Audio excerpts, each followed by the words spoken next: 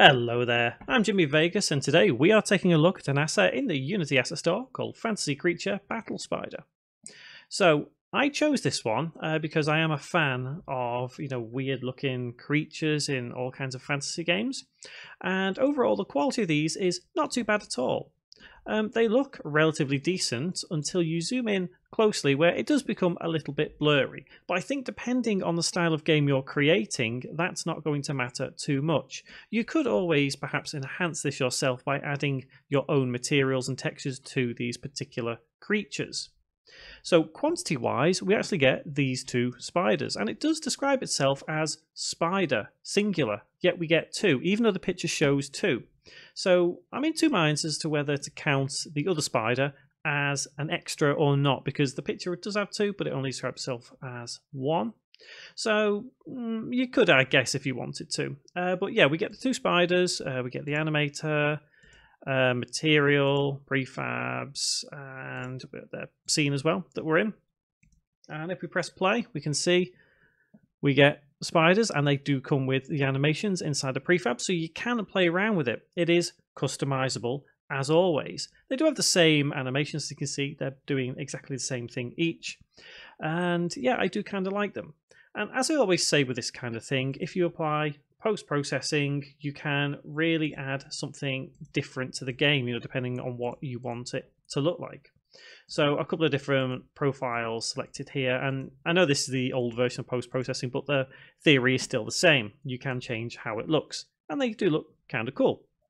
So overall, I like how these look with post-processing, especially if you're creating, for example, a Resident Evil style game. I feel like these spiders would fit in quite well with any kind of survival horror.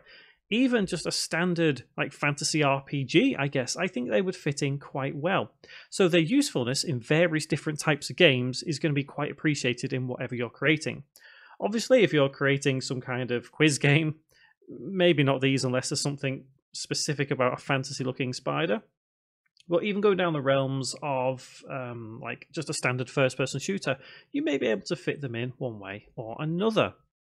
So how customizable are these particular spiders? Well, going into things like the materials, obviously we can play around with this, change just how they look.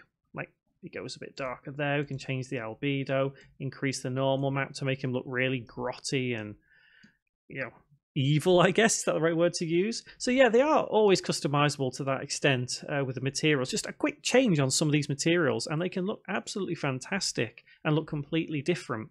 So always keep that in mind when trying to customize assets. Play around with the materials first and see what effects you can come up with. So obviously we've got the demo scene, and I always love demo scenes. They are incredibly helpful. Neat and tidy folders all laid out. And I think realistically, overall, they are generally well made. Like I say, if you zoom in really far, you can see they are a little bit muddy, the textures.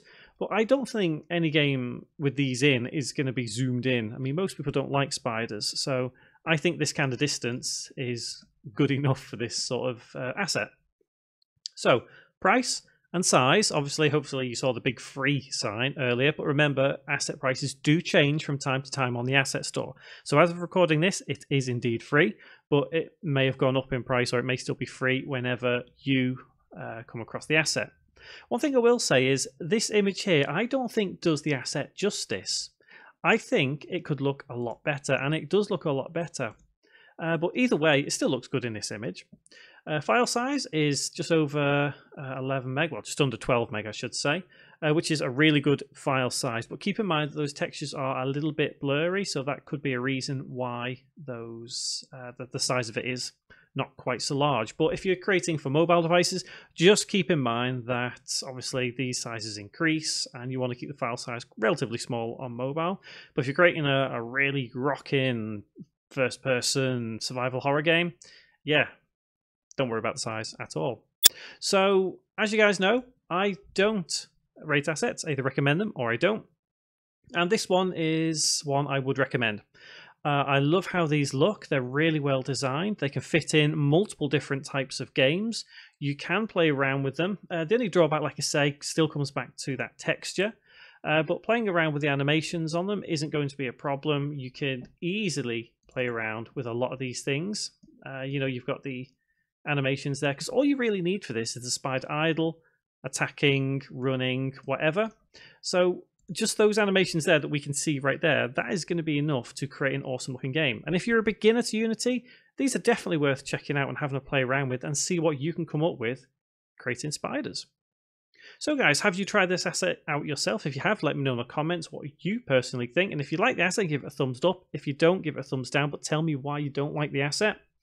And if you've got anything on the asset store yourself, please let me know in the comments, because I'd love to check it out and possibly review it in one of these videos. And finally, don't forget to click that subscribe button and click on the bell icon as well, and you can stay up to date with everything I've got on video game development on my channel. Hopefully I'll see you around in another video. Catch you later, guys.